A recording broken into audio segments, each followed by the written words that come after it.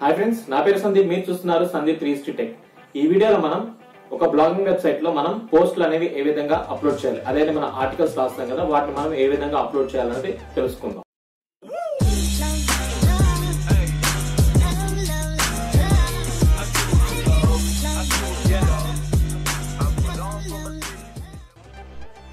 ఈ వీడియోలో మనం ఒక బ్లాగింగ్ వెబ్సైట్ డిజైన్ చేసిన తర్వాత దాంట్లో బ్లాగ్ పోస్ట్ అంటే మనం ఏవైతే ఆర్టికల్స్ రాస్తామో వాటిని ఏ విధంగా అప్లోడ్ చేయాలని తెలుసుకుందాము. సో మీరు కనుక ఈ వీడియో ఫస్ట్ టైం చూస్తే కానీ తప్పకుండా Sandeep 360 tech YouTube channel subscribe చేసుకోండి, అలాగే మీ ఫ్రెండ్స్కి కూడా షేర్ చేయండి. మన ఒక వర్డ్ప్రెస్ వెబ్సైట్ అనేది డిజైన్ చేయాలి అంటే కనుక మనకి డొమైన్ మరియు హోస్టింగ్ అనేది కావాలండి. మీరు డొమైన్ మరియు హోస్టింగ్ పర్చేస్ చేయాలి అనుకుంటే కనుక గూగుల్లో మీరు digitalkhammam.com అని ఓపెన్ చేయండి. ఓపెన్ చేసిన తర్వాత మీకు ఇక్కడ హోస్టింగ్ అనే ఆప్షన్ కనిపిస్తుంది కదండి. ఈ హోస్టింగ్ అనే ఆప్షన్ మీద క్లిక్ చేయడం ద్వారా మీకు ఈ విధంగా కనిపిస్తుంది. ఇక్కడ మేము 2 సర్వీస్ ప్రొవైడర్స్ని రికమెండ్ చేస్తున్నామండి. ఎందుకంటే కనుక మీరు హోస్టింగ్ అనేవి చాలా కంపెనీస్ అనేవి ప్రొవైడ్ చేస్తాయి, కానీ వాటిలో బెటర్ పర్ఫార్మెన్స్ ఏంటంటే మీకు ఏదైనా టెక్నికల్ ఇష్యూస్ వచ్చినప్పుడు ఇమీడియట్గా రెస్పాండ్ అయ్యి మీ ప్రాబ్లమ్ సాల్వ్ చేసే వాళ్ళు ఎవరైతే ఉంటారో వాళ్ళని మేము రిఫర్ చేస్తున్నాము. సో ప్రీవియస్గా మేము చాలా సర్వీస్ ప్రొవైడర్స్ని ఉపయోగించాము.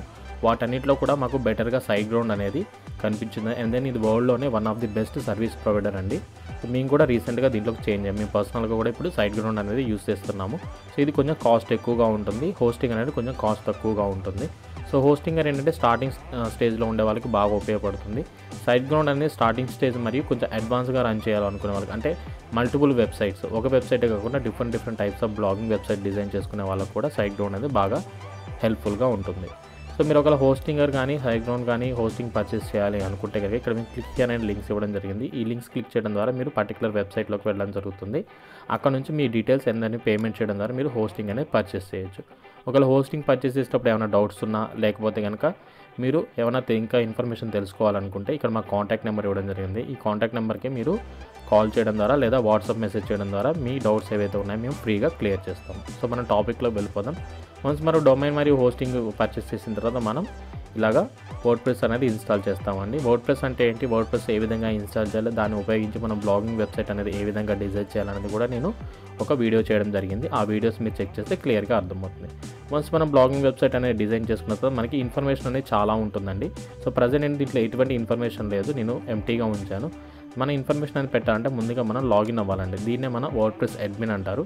ఇక్కడ మనం లాగిన్ మీద క్లిక్ చేయడం ద్వారా మనం దీంట్లో లాగిన్ అవుతాం.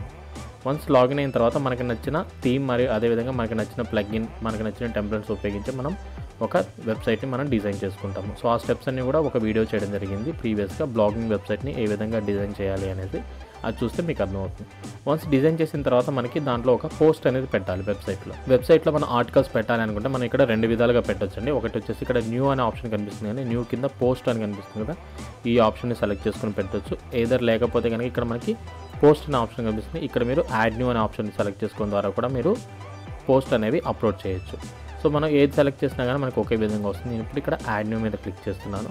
క్లిక్ చేసిన తర్వాత మనం ఏదైతే పోస్ట్ పెట్టాలనుకుంటున్నామో ఆ పోస్ట్ యొక్క టైటిల్, దాంట్లోని ఇన్ఫర్మేషన్ మనం ప్రొవైడ్ చేయాల్సి ఉంటుంది. వన్స్ యాడ్ న్యూ పోస్ట్ మీద క్లిక్ చేసిన తర్వాత మనకి ఈ విధంగా ఓపెన్ అవ్వడం జరుగుతుందండి.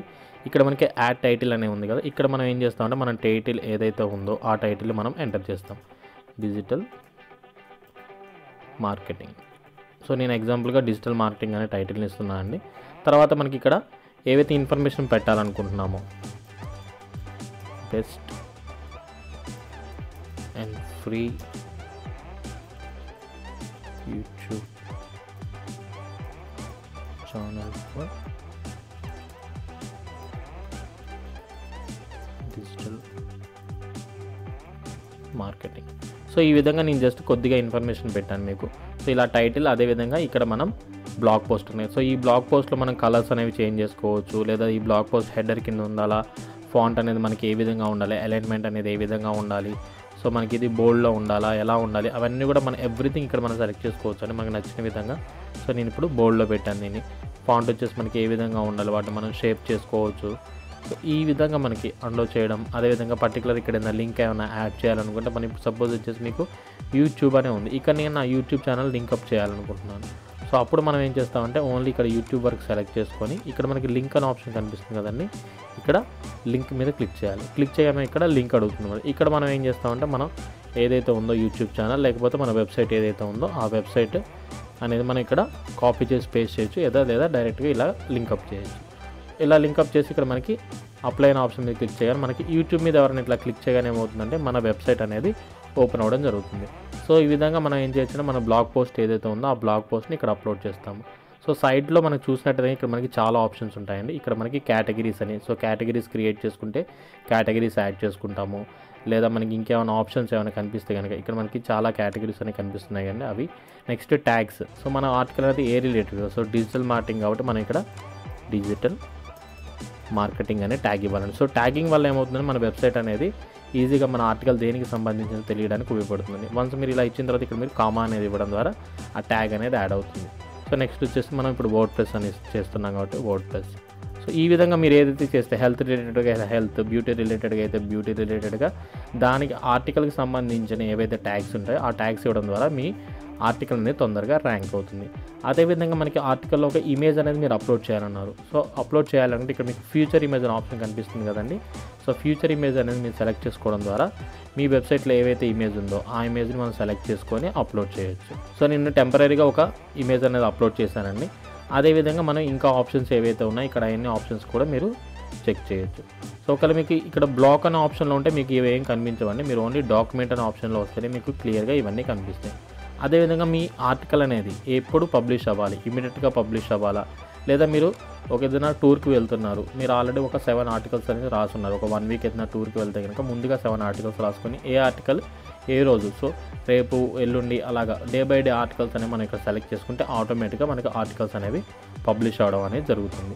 అదేవిధంగా ఆర్టికల్స్ విజిబిలిటీ అనేది ఎలా ఉండాలి, అందరికీ కనిపించాలా లేదా ప్రైవేట్గా కనిపించాలా, లేదా పాస్వర్డ్ ప్రొటెక్టెడ్. అంటే ఈ ఆర్టికల్స్ అనేవి మనం ఇప్పుడు సపోజ్ మీరు ఒక కోర్స్ ప్రొవైడ్ చేస్తున్నారు, ఫ్రీ కోర్స్ కాదు పెయిడ్ కోర్స్ అనేది ప్రొవైడ్ చేస్తున్నారు.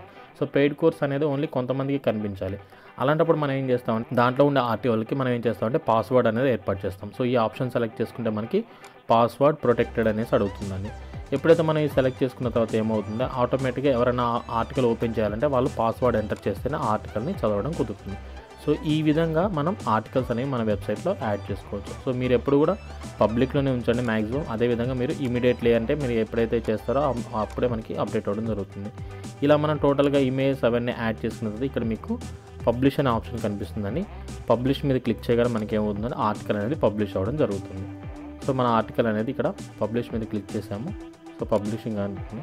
సో ఆర్టికల్ పబ్లిష్ అనేది ఇక్కడ మనకి వ్యూ పోస్ట్ అని కనిపిస్తుంది కదా, దీని మీద క్లిక్ చేయడం ద్వారా మన ఆర్టికల్ పబ్లిష్ అయిందో తెలుసుకోవచ్చు. సో ఈ విధంగా ఇప్పుడు మనకు కనిపిస్తుంది చూసారా. సో డిజిటల్ మార్కెటింగ్ అనేసి నేను కింద ఇవన్నీ ప్రొవైడ్ చేశాను. సో ఎప్పుడు నేను అప్లోడ్ చేశాను December 20, 2019. So by Sandeep 360 tech. So మనం ఏదైనా కామెంట్ చేయాలంటే లీవ్ ఏ కామెంట్. కింద మన ఆర్టికల్లో ఇన్ఫర్మేషన్ ఇచ్చాం కదండి. సో ఇది మన ఫ్యూచర్ ఇమేజ్, ఇది టైటిల్, అదేవిధంగా దీంట్లోనే ఇన్ఫర్మేషన్. ఎవరైనా ఇక్కడ వచ్చి యూట్యూబ్ మీద క్లిక్ చేయగానే అక్కడికి రీడైరెక్ట్ అవ్వడం జరుగుతుంది. సో ఈ విధంగా మనం ఒక వెబ్సైట్లో బ్లాగ్ పోస్ట్ అనేది అప్లోడ్ చేసుకోవచ్చు అండి. సో మీకు ఇంకేమైనా డౌట్స్ ఉంటే కనుక మీరు కామెంట్ చేయండి. సో ప్రతి ఒక్క కామెంట్ కూడా మేము రిప్లై ఇవ్వడం జరుగుతుంది. నా ఎక్స్ప్లెనేషన్ మీకు నచ్చితే తప్పకుండా Sandeep 360 tech YouTube channel subscribe చేసుకోండి.